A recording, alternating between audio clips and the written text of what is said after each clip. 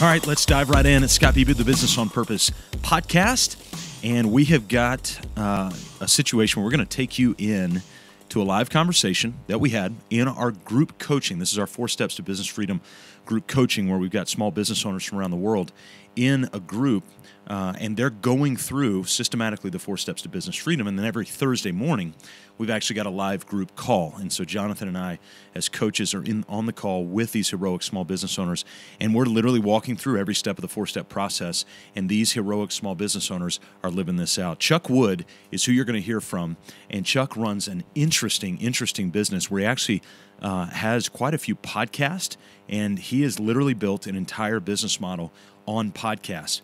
And now his technical expertise is in coding, software coding, that sort of thing. And so what he's done is he's leveraged that expertise, and he's built a business that's really more a media company than it is actual coding company. Now, he trains lots of people on Ruby. I don't even know what that is, but he talks a lot about that, not necessarily in this podcast. But I want you to hear, part of the 4 Steps to Business Freedom is we teach heroic small business owners how to build a what we call a non-negotiable weekly schedule. And I want you to listen closely to what he says is going to be the outcome of the implementation of this schedule that he worked on diligently this week. Any kind of ahas or anything as you went through this process? I know it's a laboring process, but anything stick out to you? You go, wow, this is really going to help solve that challenge just because you went through the process. So there were a couple of things. One was just that, so my oldest son and he's currently doing a therapy program every Monday, Wednesday, and Friday at 4:30 p.m. It takes about a half hour to drive there and a half hour to drive back. My wife's been doing that. So the dinner situation kind of gets out of hand. And so just by scheduling that in the morning while my kids are getting ready for school, that was kind of an aha, like, oh, I can just do this. Because I have a smoker, a meat smoker. I have a sous vide machine. I have a couple of slow cookers. And so I figure, I can probably make most of a meal that way. And then it's ready when they get back home.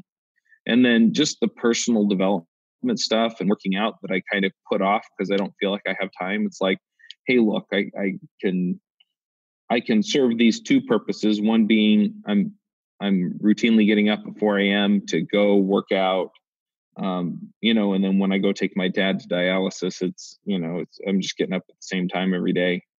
And so just, it felt like I could get into a routine and kind of do all the different things that I want to do. And then the other thing was that I realized that if I wrap all this stuff up by 6 p.m., then, we can pull things together for dinner, and then I can do some of the other stuff that I want to do with my kids. So that's reading, teaching them to write code,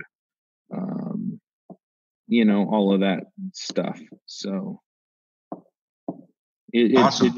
It allowed me to kind of time block everything and realize I can get everything that I want to get done and still have time in the evening for my family. Nice. Yeah. And then I don't know if you wanted to add that as, the time of your family, because sometimes things slip if you don't have them there too. But this is great. Now you have a plan to deviate from. Yep. Well, it was funny because I got this done, and then I'm traveling this week and next week for conferences. So I'm not actually living out this schedule because the days are taken up by conferences. So I'm in Alpharetta, Georgia right now, and next week I'm going to be in Oakland, California. But the week after that, I'm hitting this hard, and this is the plan.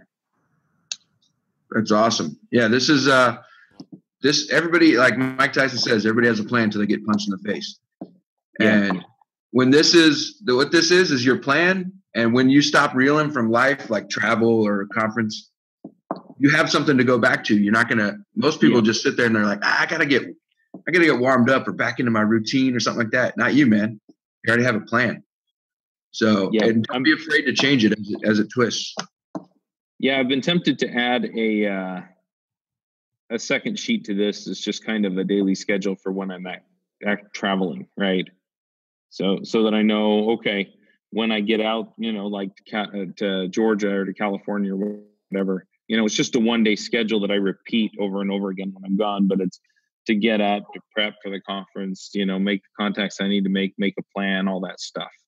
so that, I can make the most of it when I'm gone so that I don't have to come back and play all the catch up and all that good stuff. I want to make sure you heard what I heard. The quote was, time with my family. Now, you might be listening going, Scott, is that really a big deal? Well, let me turn the question back around in you. Is it really a big deal? Guys, I've got a 16-year-old daughter. Year and a half left with her at home, 2 spring breaks left, essentially 1 major summer left. Now, she's still going to be around, and we're still going to be doing stuff together. But the reality is, the phrase, time with my family, that jumped out of Chuck's voice when I heard it. Why do you need a non-negotiable weekly schedule? Time with your family, to make time that matters most, not to mention everything else. But I want that one thing to pierce you. The reason I did this podcast is because I want that phrase to stick in your head and to replay over and over and over and over and over again. Listen, we're proud of what you're building, and we want you to work with great diligence, systems, process, vision, mission, values, most importantly, implementation. You can start by going to mybusinessonpurpose.com/vision. And we'll see you right here next time on the Business on Purpose podcast.